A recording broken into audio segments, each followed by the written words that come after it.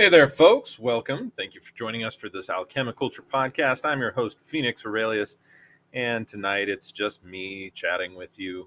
And also the dehydrator. You may hear the dehydrator in the background ramping up and going a little crazy, and, the ring-a-ding-ding of a couple of dishes, evaporation dishes clinking against each other, making multitudinous elixirs over here. So we have more items of pharmacopoeia inside of the spagyric apothecary, and unfortunately I can't put it on pause, otherwise it will disrupt the entire workflow that we have going on. So if you can hear that noise, I'm sorry.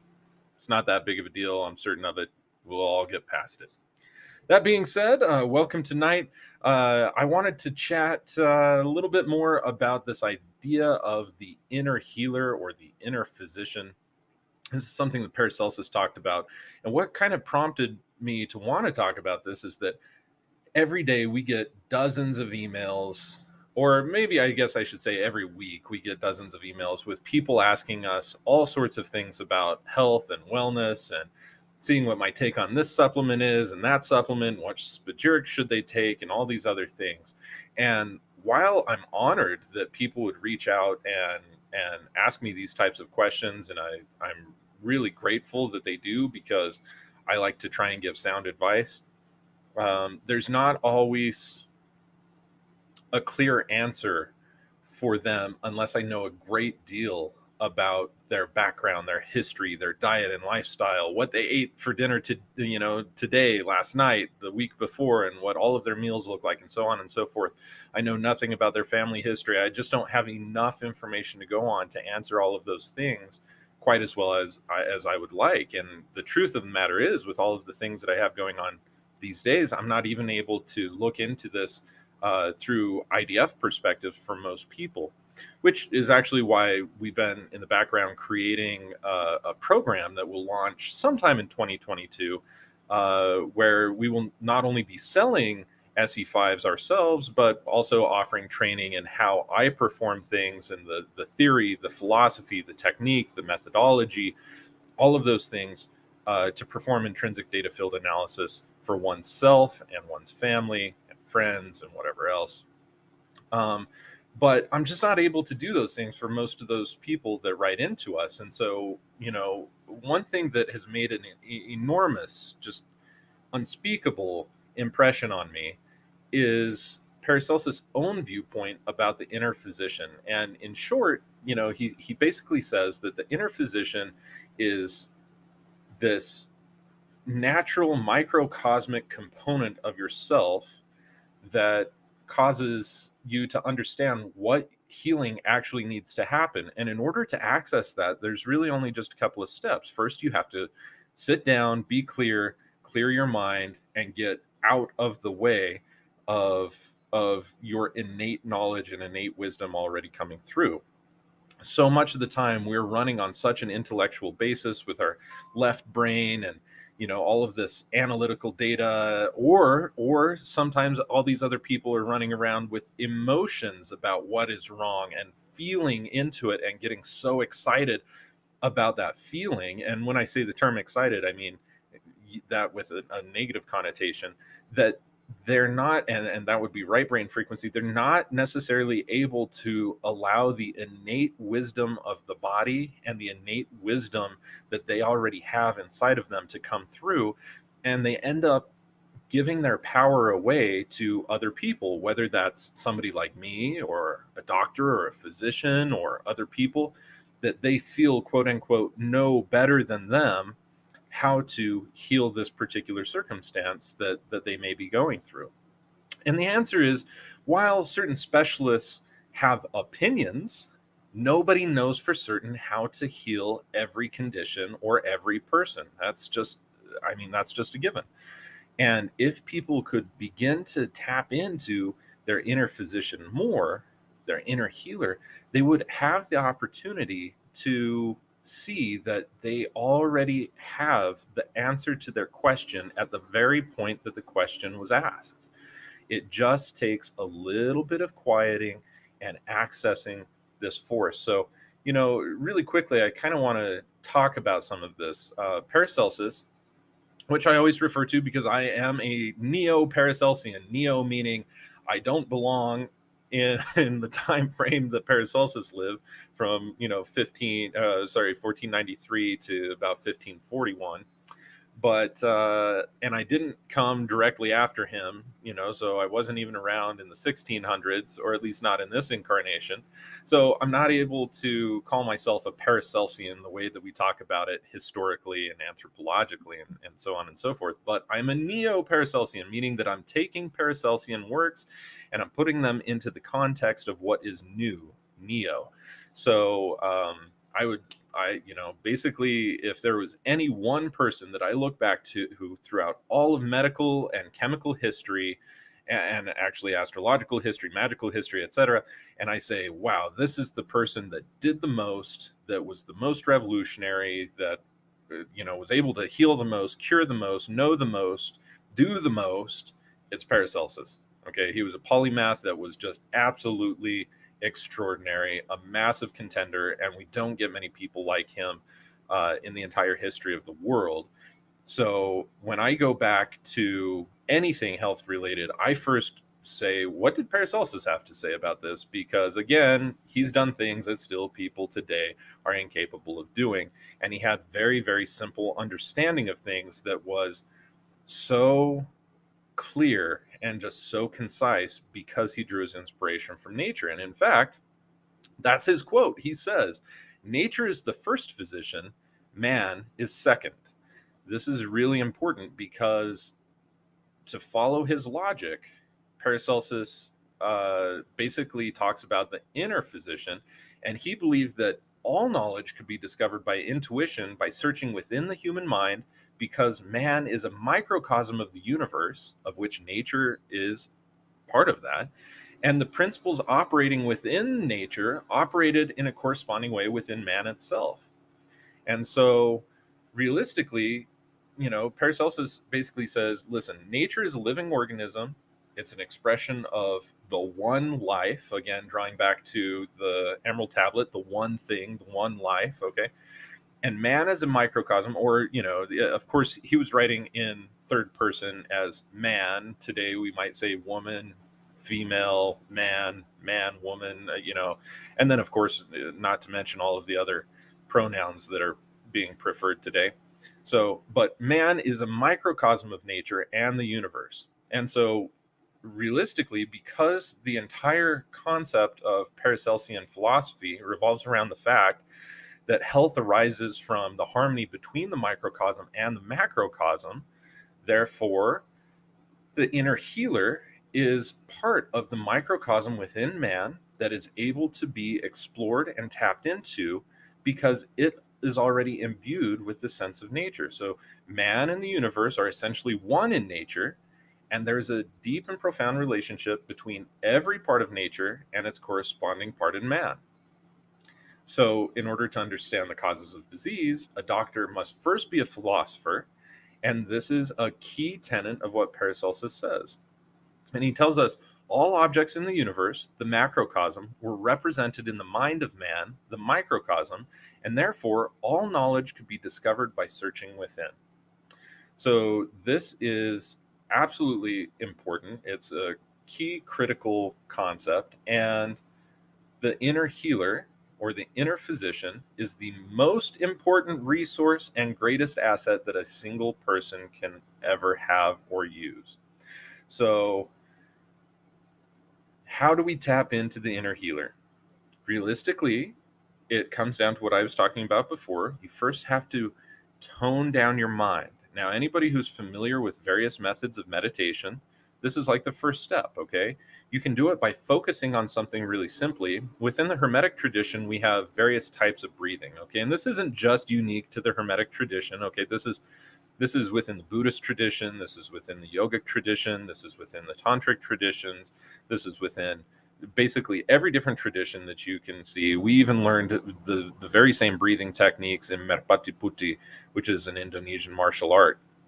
So all of these different breathing techniques that help to center us in the body and to close down the mind and create a narrow focus and a state of awareness as opposed to attention is really important. And one of those we call the square breathing, is sometimes what it's called.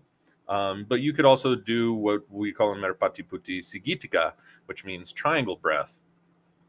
Basically, what it is that you exhale all of the breath out of your body and then hold it for a certain count. Now, if you're not accustomed to holding your breath for any length of time, maybe just start with a count of 3 using your heartbeats as a count. So as you hear thump thump, that's 1, thump thump, that's 2, thump thump, that's 3, okay? So you exhale all of the breath out of your body, you hold your breath for a count of 3, and then you inhale slowly to a count of 3, again using your heartbeats as a guide, and then you hold that breath for a count of 3, and then you exhale for a count of 3. Again, constantly using your heartbeats as a guide. So if your heartbeat increases or decreases, you just use that as your guide.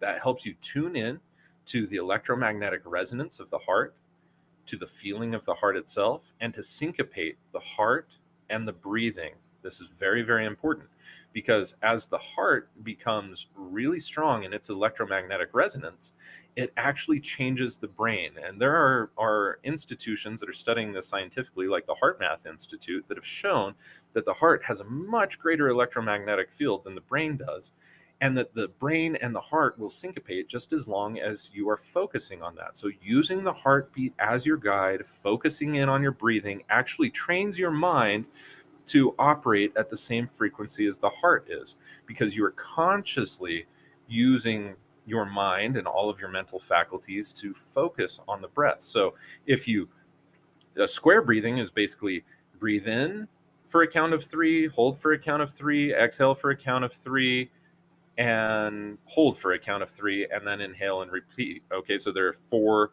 components to it. That's why we call it square breathing, is that you're inhaling for a count of 3, holding for a count of 3, exhaling for a count of 3, holding for a count of 3, and repeating. Okay, so there's 4 steps. Sigitaka, or triangle breath, is the exact same thing, except you just inhale for a count of 3, hold for a count of 3, exhale for a count of 3, and then back to inhale. Okay, so there's only 3 steps, therefore Sigitaka, or triangle breath.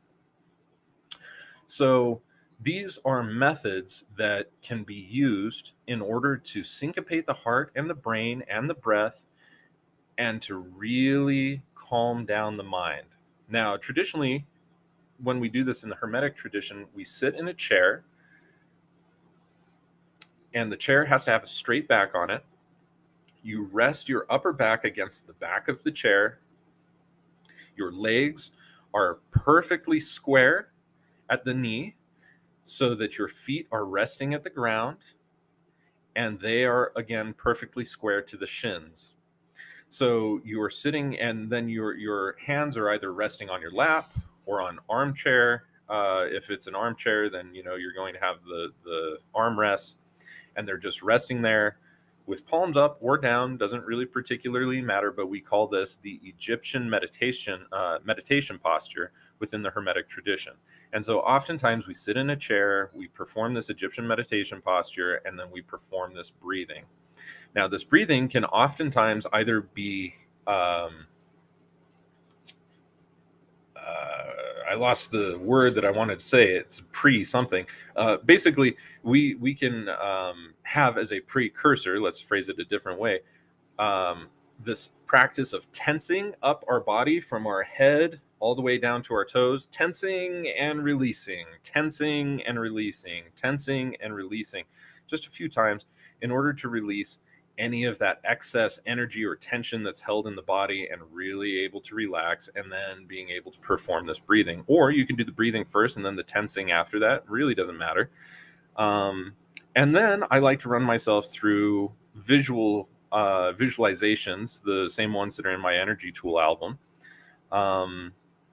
which are basically like grounding, running energy, etc., etc. That way I know that my energy, as far as I can tell, my astral energy, my causal energy, my spiritual energy, they're all being fed.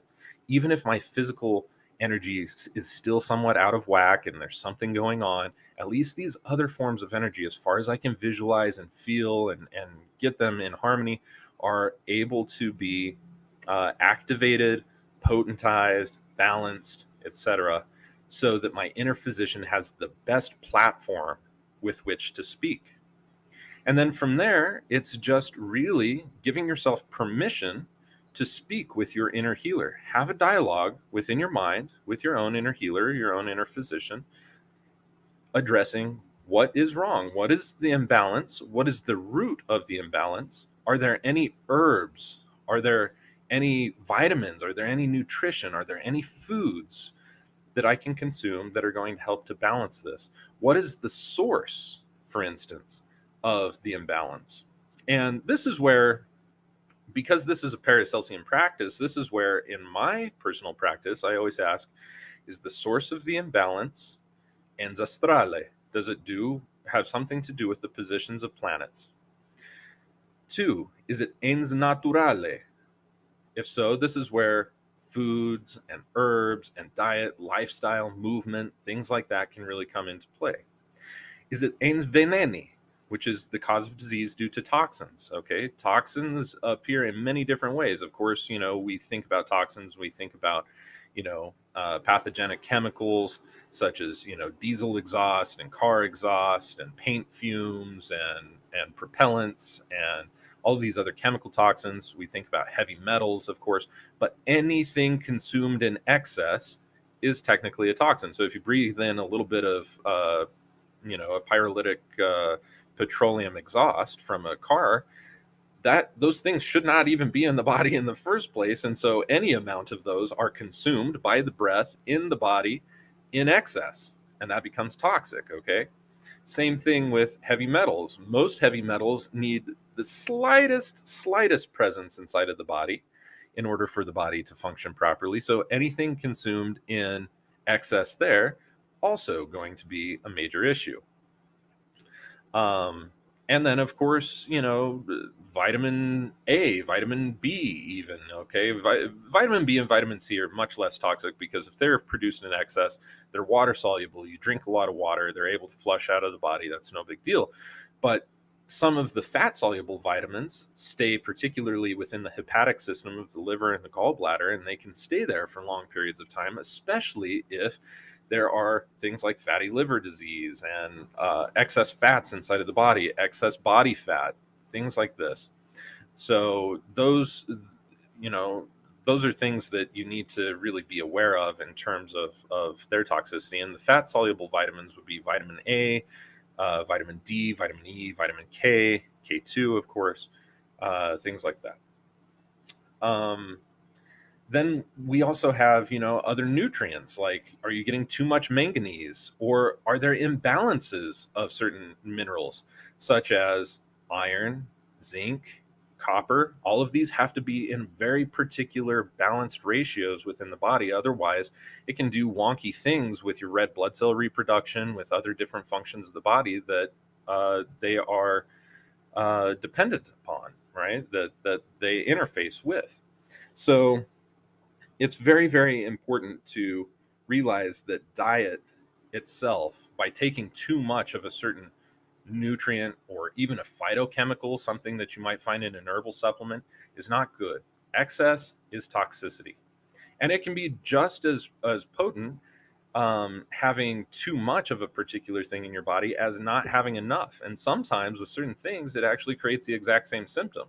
So the only way, unless you're to go get tested for these things, or to test yourself for these things, or to use kinesiology or whatever, is to actually connect with your inner physician in order to get those answers, because within you, you already know the answer. So that's ens veneni, okay? Now we have ens spirituale. Is this the result of electromagnetic phenomena impacting me? Now, by phenomena, it could actually just be electromagnetism in general, right? So if you have a tri-field meter, if you don't have a tri-field meter, buy yourself a tri-field meter, for God's sake, okay? Every home should have this in the modern day. They're, about $168 or something. I'll have Nori put the link to the one that we use down in the description below so that you can know what I have and what I'm referring to. But basically, it's going to test electric fields, magnetic fields, weighted electric, weighted magnetic, and RF frequencies. Now, if you go anywhere in your house and you're picking up larger than suggested EMF fields inside of your environment and RF fields, that's dangerous. That's going to contribute to N spirituale. Okay, so that's not a phenomena. That's just electromagnetic energy, smog, and pollution. And you have one of two choices: either completely ground it out or try and eliminate it through whatever means possible. There are a number of different ways of doing that. Or structure it. Just like water, electromagnetism has a flow. And if it's unstructured, then it's all chaotic and it's all over the place. If it's structured, then it doesn't actually have the same harmful effect and can actually be used and drawn upon coherently by organic life forms. So it's very important that you consider how your electromagnetic environment is interacting. If you're one of those people that doesn't keep your phone on airplane mode all the time, unless you're going to make a call or expecting a call or deliberately responding to a text or whatever, well, I feel bad for you. First of all, you should definitely consider, like, what do they call those things? A BioArc for your phone. BioArcs are very inexpensive, and they can help to structure some of that electricity and electromagnetic flow. But even beyond that, you're inundating yourself with unnecessary electricity and carrying it on your body. Like, I cringe every time I see a woman pull her phone out of her bra, or every time that I see an old man have a shirt pocket on the left hand side, or hell, even on the right hand side, where they are keeping their phone and keeping it on all the time, or God forbid that they're putting it in their pocket and irradiating their testicles and genitals and reproductive organs and stuff. I mean, it's just absolute madness. People just must think that what they can't see doesn't affect them, and that's, for lack of a better term, completely insane. But still, consider structuring those things, because that's the first form of in spirituale that is most common. But then you can also have, weird geological electromagnetic phenomena such as vortices that can affect people. And those are very real. I've dealt with multiple different cases of that. In fact, using IDF study very early on, when I was still outsourcing to a guy named Richard to do all of our IDF analysis, I had a client who's also a very good friend of mine who lives in one of the areas in Salt Lake, and she was constantly getting migraines. Her kids were having very difficult menstruation, all these other things. What ended up happening was that we ran through the entire house and we found, like, okay, yeah, there are a couple of places where this is really odd. But then we got a photograph of her yard and actually went through the entire property line and found that there was definitively a vortex that was very, very harmful right on her property. And so we were able to show her how she has to dig this particular hole, put in some copper conduit at a very certain depth and of a very certain diameter, down into the ground, fill it with basalt and gypsum and sea salt and a number of other things, and keep it there so that this would actually anchor all of that electromagnetism that was trying to come up into the ground and actually ground it, so that it wasn't just creating stray electromagnetic effects. So I've seen plenty of cases of that. In fact, there's one at the University of Utah.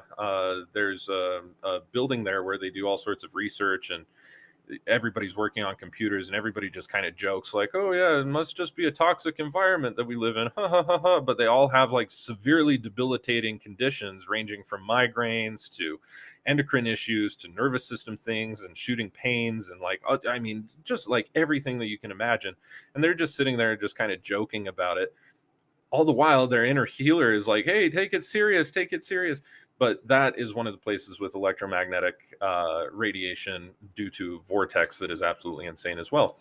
But then you have other forms of electromagnetic phenomena, which we would refer to sometimes as paranormal phenomena, that relate to spirits and what we could, by any other name, call an entity. Okay, whether we're talking about it from the Irish tradition, calling it a fae or a fairy, or to the she, whether we're talking about it from the Arabic tradition, calling it jinn, whether we are, talking about elves of the Icelandic Norse tradition, whether we're talking about, any of these types of creatures, unseen creatures and entities that exist. They're rife with them down in the Amazon rainforest as well. And there's all sorts of regional names from tribe to tribe that talk about them, and even within just basic Spanish-speaking culture down there as well.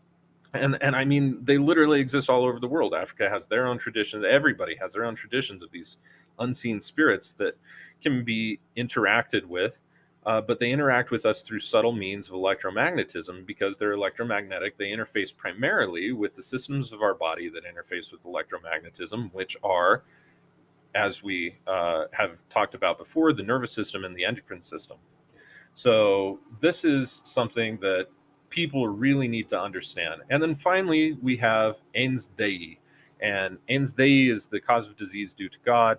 And this is really just a very simple thing. It's like, have I done anything in my past or in my present that has transgressed my own conscience, that I feel bad about, that I have not atoned for? And what does atonement mean? Well, atonement literally means coming to peace with that transgression, being able to integrate it into the personality, admit it to yourself that it was wrong, and express some form of contrition and perform some act of contrition for what you did. Try and recompense the person that you have wronged or the situation that you have wronged. Do something that shows that I acknowledge what I did was wrong, and here's what I'm doing now and in the future to ensure that this doesn't happen again, that I don't transgress my own conscience. That will basically solve any issue of ens Dei, or cause of disease due to God. And again, Paracelsus was highly monotheistic and very influenced by the Catholic tradition. And so, what he perceives as God can actually be perceived many different ways outside of a religious context, just with your internal Jiminy Cricket, which is to say your conscience. So with that being said, these are the 5 entia that I always take into consideration. Again, ens astrale, ens naturale, ens venene, ens spirituale, ens Dei. These 5 things create the major imbalance. And if you just ask your inner healer, you don't even really need to know about these things physiologically. You already know about them subconsciously, okay? In fact, if I put any of you into hypnosis, which all hypnosis is self-hypnosis, that's principle number 1 of all hypnosis, okay? So if I put any of you into hypnosis and lay you out in a room, especially a room that I've never even been in, that you've never been in, I can actually, depending on the depth that I put you into, or help facilitate you to get into yourself, then you can actually tell me how many pounds of copper wire circuitry are running through that entire building. You could tell me, every last drop, how many milliliters of paint went into actually painting the walls in the building. Like, absurd things that you have no way of knowing consciously. You are able to dredge up these details very confidently and certainly from the subconscious and deeper unconscious portions of your reality. It's very, very simple to do, actually, with just a small amount of training. And so the key here with the relaxation, getting into these deep states of meditation, then having this conversation with your own inner physician is, by any other term, a form of hypnotic, I can't say trance, it's like a hypnotic conversation with yourself, with your own higher self, with your own subconscious. In fact, your higher self, one of its multitudinous skills, one of its many, many fortes is healing your body. Why? Because you have a body and you need that. So it's there in order to do that for you. You just have to help understand how you can utilize faculties of relaxation, meditation, basic self-hypnosis, etc., to get into the states that are conducive for this. So this is a perfect time for a break. Let's go ahead and take a break, take a breath, and we'll be back here in just a sec. Thanks again for listening.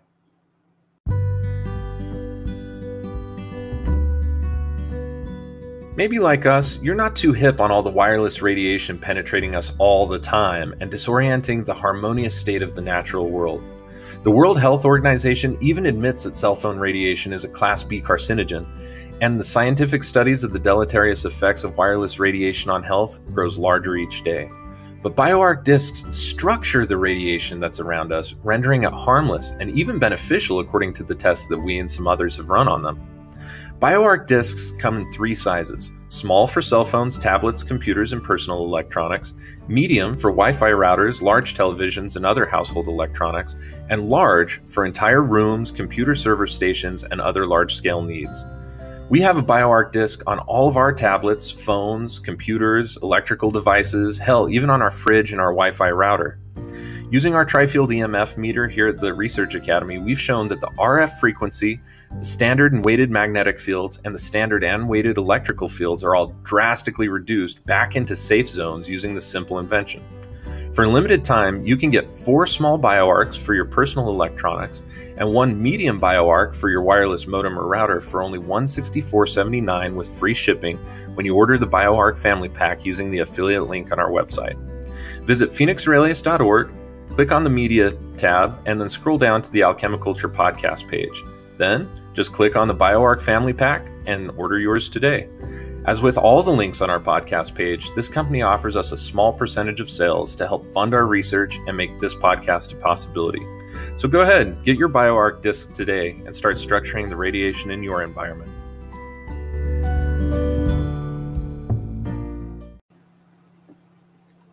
Welcome back from that short break. Before we took a little break, we were just talking about the inner healer, we were talking about the anti of disease, we were talking about how to contact the inner healer, this inner physician.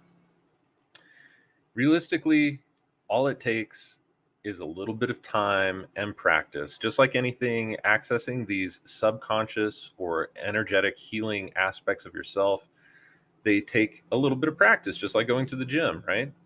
Well, you can't go to the gym and just expect to bench press 500 pounds right out of the gate. You're going to have to really work your way up to that, starting with wherever you're from at the present moment. It's the same thing with a lot of these psychic tools and subconscious tools, subconscious awareness type methodologies. You just have to spend some time with it. So focus on your breathing, get calm, release the tension from your body. And if it's easier for you, you may consider putting on some good music, something that is healing, something that, maybe 417 hertz frequencies or 528 frequencies, right? Different solfeggio frequencies. You can use the assistance of various crystals, especially if they're cleansed, cleared, and charged. That's the best way of doing it. You can use lots of different things to help you access these higher faculties of yourself, okay? Some stones and crystals that might be more efficacious than others would be, say, moldavite, phenakite, merlinite. You might even consider using shungite for some grounding aspects. You can use, golly, there's just so many. There's one that I always carry on my person that I'm having a hard time remembering right now, but anything that's going to connect with third eye, like Vishuddhi chakra, anything that's going to connect you with your crown, and or third eye. These are things that are really going to help. And again, with throat chakra, that can help too quite a bit. Simply because you want to have the capacity to communicate your desires to these subconscious aspects. So, throat chakra, third eye chakra, crown chakra would basically be the main things. There's just so many ways of actually relating to it from many different disciplines that there's no one right way or wrong way of doing it. It's just calming down the body, getting into it, having this dialogue with your inner physician. And if you're new to all of this or skeptical about it, just give yourself permission to play. When you give yourself permission to play, and you really begin to understand that you're just playing. During play, you give yourself permission and let your guard down in a way that you can actually ascertain information or view things in a way that otherwise you have this very rigid structural mental block and or fundamental belief system around being able to access. So getting over that and being able to drop into your own innate wisdom and being able to converse with it as if it were a person, much easier. And then from there, asking, I always suggest asking which one of the entia of disease is a major contributing factor to the conditions that you have at present. And once you have that information, then ask it, what do I do about this? And you will find that there are multitudinous ways of going about your own self healing. This doesn't mean that you can 100% just replace this technique for actual good professional help, or get rid of all of your physicians or everything just right off the bat. But over time, this is something that I have learned to do.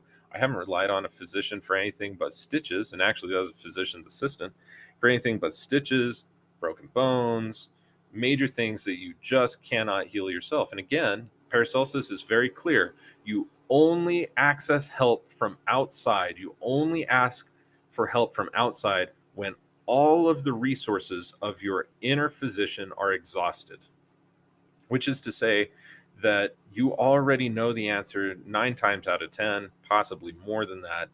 And only if the inner physician is completely exhausted, has already tried all of the avenues that it knows how to try, is it really then a good idea to start asking other people, looking for help, etc. And even at that, filtering who you go to through your inner physician is a technique that I strongly suggest, and it's something that I've been doing for years and years and years and years, meaning that I don't go and see anybody that I don't have a very strong connection with, and that my inner healer isn't like, yes, they have the answer, go to them. So yeah, very simple, very easy actually in principle, but this is something that is so lacking in our modern day, and it's so foundationally critical and important that we begin to reintegrate this knowledge, because again, you already know how to heal yourself if you just get into these very deep states of awareness and connect with your inner microverse and begin to really connect with that nature and find what is out of balance. It's actually quite simple. Having some information available to your conscious mind can make it even easier, because then the subconscious and the conscious mind can dialogue much, much easier. There's already terminology that the subconscious and the conscious agree upon. Otherwise, the subconscious are going to give you ideas, they're going to give you symbols, they're going to give you images, they're going to give you feelings that you then have to interpret with the conscious mind. And there is room for error anytime that you interpret or translate things, whether that be a language or whether that be, intuitive information or subconscious information to the conscious mind. But as long as you get them dialoguing, you're going to be on the right track. And then it's just a little bit of trial and error. Okay. So it's really not rocket science. It's impeccably easy, but it's the very first step that I think everybody should begin implementing. And again, this isn't to replace a physician or any, certified or clinical herbalist or other things that you're working with. This is actually a preliminary step before that to see if there's anything that you can do that is going to actually help to address the situation. And this could be preventative, it could be diagnostic, and that's that. And if it's completely out of your hands and your own inner physician is completely exhausted, well, guess what? Then you just go to the sources that you're already going to for your primary wellness care. So very simple. And I guess I need to give this FDA disclaimer that none of this information is intended to diagnose, treat, cure, prevent any disease or illness. These statements have not been evaluated by the FDA, blah, blah, blah, blah, blah. Okay. So now that you've got that, if you have any questions, go ahead and let us know in the comments. Be sure to share this information. It might be really simple, yeah, but it's very, very impactful. Share this information, teach it to your kids, teach it to everybody, because it's just getting ridiculous how out of personal power and out of touch with their own inner physician, like 95% of the people that I see are today. And it really doesn't take much to be able to get people into their own personal power regarding this, and being able to start working from a place where they can try to self-address and self-correct a lot of the issues that they already are experiencing as a result of imbalances in their lifestyle, in their diet, in their lack of movement, in their lack of awareness of invisible forces, and so on and so forth. So pretty easy stuff. Go ahead and share it. If you like this episode, be sure to like it, subscribe to us, hit the bell notification if you haven't already, if you're watching on YouTube. If you have any questions, post them in the comments. I'll definitely get around to looking at these and responding to these. And yeah, if for whatever reason you have something very particular or want to write into us, you can always reach us at support@phoenixaurelius.org. As always, thank you so much for listening. This has been an Alchemi-Culture podcast, and I am your host, Phoenix Aurelius. Have a great night.